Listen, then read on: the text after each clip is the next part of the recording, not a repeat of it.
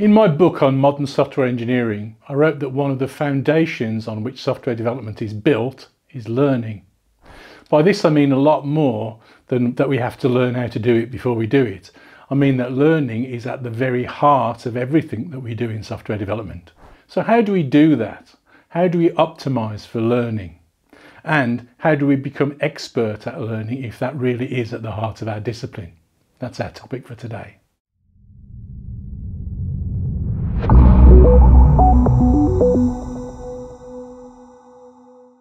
Hi, I'm Dave Farley of Continuous Delivery and welcome to my channel. If you haven't been here before, please do hit subscribe, and if you enjoy the content here today, hit like as well. When I wrote about learning being a pillar of our discipline, I was talking about it as being a pervasive, essential aspect of all that we do. The economics of software mean that in our own local context, we are always creating something new. Because if we're not doing that, we're being stupid, because software and other digital assets have a property that is unique to them. We can recreate them perfectly for essentially zero cost. So if we can perfectly recreate anything that we already have for zero cost, then what would be the point of paying people to repeat that thing? So the only time that software development makes sense is when it's doing new things, or at least revisiting old things with a new perspective. So it's always an exploration of new ideas in some way. This means that learning is an absolutely fundamental part of the game of software development. We learn enough to understand the problem we are working on. We learn enough to believe that our solution, whatever we choose, will solve that problem. We learn what our users really want and we try to deliver it to them. And we learn how to make our solutions scalable, resilient, and all of the other things that matter to us in our context, whatever they might be. All of this is new and different for each system that we build. So learning is ongoing and constant. Our job is problem solving. Software is the tool we use to solve the problems. And so learning is the other tool that we need to be able to wield to be good at software development. My book lists 5 fundamentals that are essential for learning, but I'd like to explore this first from a more personal, less process technical perspective. As well as structuring our software development process to facilitate learning, individually we need to be good at it too. Let me pause there and say thanks to our sponsors. We are fortunate to be sponsored by Equal Experts and Transfic. Equal Experts is a multinational consultancy built on applying the ideas and techniques that we talk about here to build great software for their clients. Transfic is a fintech company applying advanced continuous delivery techniques to deliver low latency trade routing services to some of the biggest financial institutions in the world. These companies offer products and services that are extremely well aligned with the topics that we discuss here every week. So if you're looking for excellence in continuous delivery and software engineering, click on the links in the description below and check them out. There's a lot of academic and pop psychology advice out there. Try asking ChatGPT about or Googling for learning to learn. There's some interesting stuff here, but that's not really my area of expertise. So instead of going into that, I thought that I would give you my take on what I have learned about my own learning style and what seems important to me in the context of learning to learn specifically to get better at software development. I think that what we really seek through learning is understanding, not merely the accretion of a collection of facts. But it's a common mistake to confuse the two. Software developers and the software industry too often and too easily fall into the accretion of facts trap. Think of the job adverts that provide a list of technologies and skills that candidates must possess. Think of the developers that as a result seek to pad their CVs with saleable technologies or see their expertise only in terms of the things that we can usually look up on Stack Overflow, while ignoring the more fundamental things that would make them better developers. Merely collecting facts is focusing our learning on the wrong things. I think that a programmer who understands problem solving can better organise their thoughts, their work, and adapt to learn new technologies to reliably solve problems that they haven't seen before. Programmers like this are much more valuable as teammates than programmers who have used the latest cool language or open source tools, or one who can list all of the services of Azure, AWS, or Google Cloud. The first programmer has understanding, and the mental tools and strategies to find the necessary facts. The second has only the facts. If you'd like to take your learning beyond lists of facts and focus more on the stuff that really works, check out my training courses. We've got a summer sale on at the moment, and for the rest of this month you can get 20% off any course. Knowing that the target of our learning is therefore important, vital maybe. One of my inspirations in thinking about my own learning, someone that helped me to understand better how I want to be able to learn, is physicist Richard Feynman, and maybe Richard Feynman's dad. In his book, Surely You're Joking, Mr. Feynman, he tells the story of going for a walk with his dad when he was a boy. His dad said, "See that bird? It's a brown-throated thrush. In Spanish, it's a zorzal de garganta parda, and in French, it's a grive à gorge brune." You can learn all of the names in all of the languages and you still know nothing about the bird. It's not enough to only know the names for things or to only know the lists of tools and techniques. We need to understand how to wield our knowledge, how to put it to use, and that means that we need to have a model for how things work. We need to understand, so building understanding is the real goal of our learning. I think that changes how we think about it and how we organise things to achieve it. For example, in most of the best places that I've worked, certification in software has had a very bad name. To the extent that in those places, the people who proudly claimed to be Java or Microsoft or whatever else certified, viewed with some kind of suspicion. There was an inbuilt assumption, wrongly or rightly, that there was an inverse correlation between certification and the competence as a software developer. Now, this is almost certainly overly harsh. But it's also a big problem, because if learning really is so important to our discipline, and it is, then how can people who are good at it be disdainful of people who are trying to learn? I spent a while thinking about this seeming contradiction, and now I think this comes down to this difference between understanding and the much less valuable accretion of facts. One of the difficult parts of teaching things is, how do you measure success? It's much easier to test people's recall of facts rather than to test their understanding of a topic.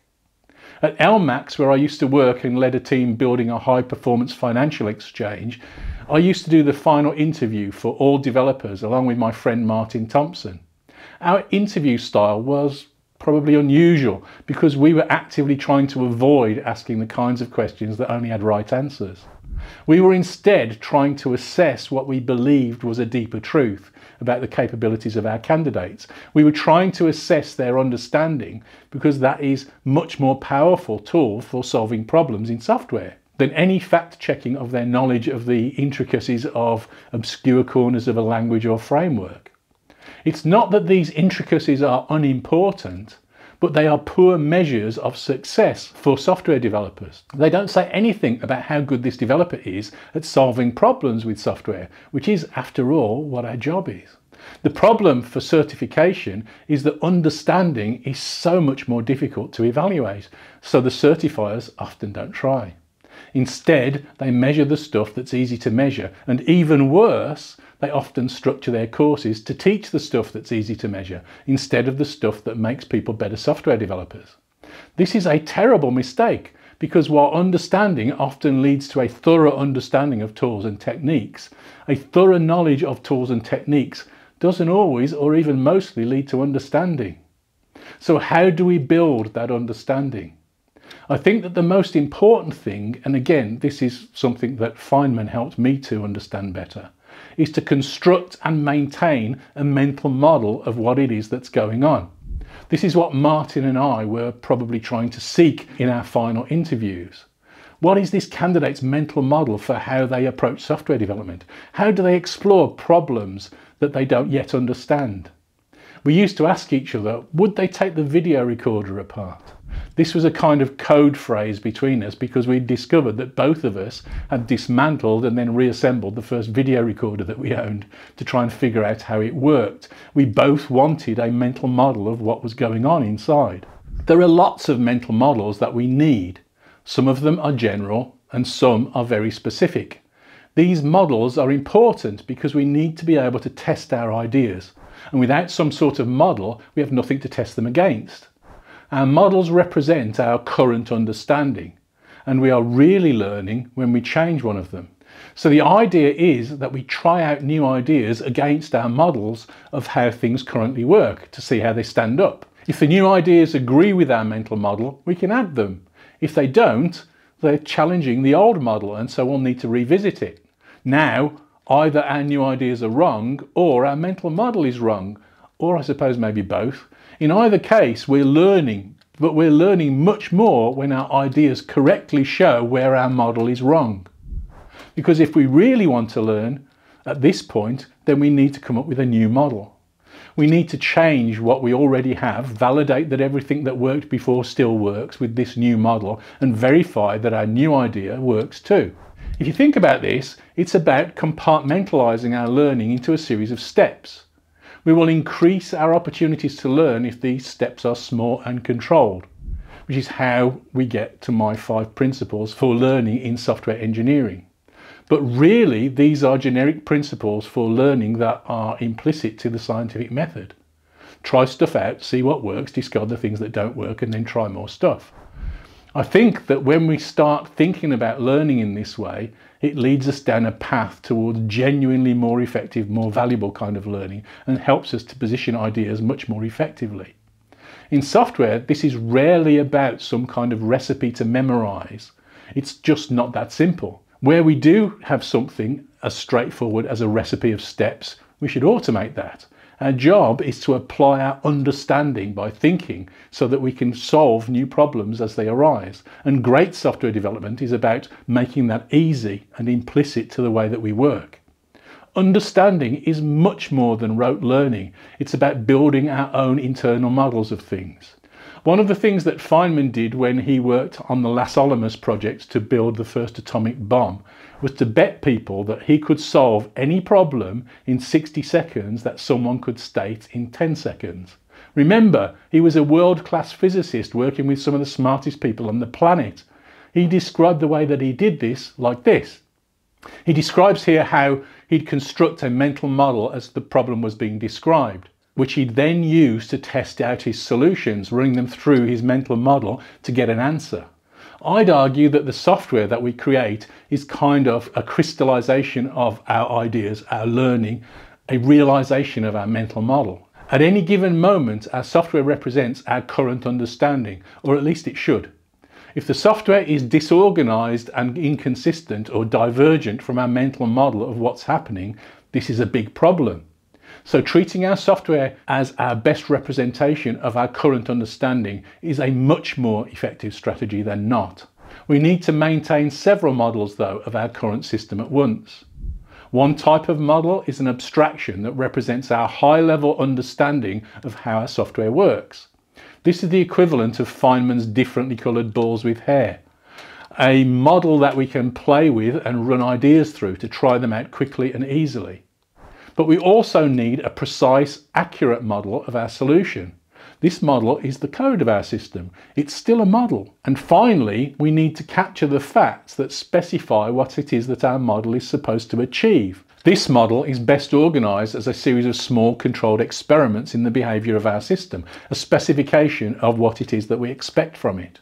The enormous value of this model is that it gives us a way to try out changes to the other 2 models, to confirm that our models are still consistent with one another.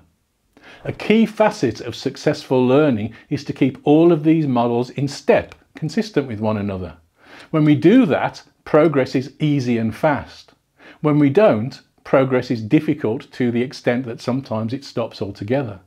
To put all of this together, we need theory, skills, knowledge, and an organised way to structure our learning. Working in small steps and evaluating our ideas after each small step is vitally important.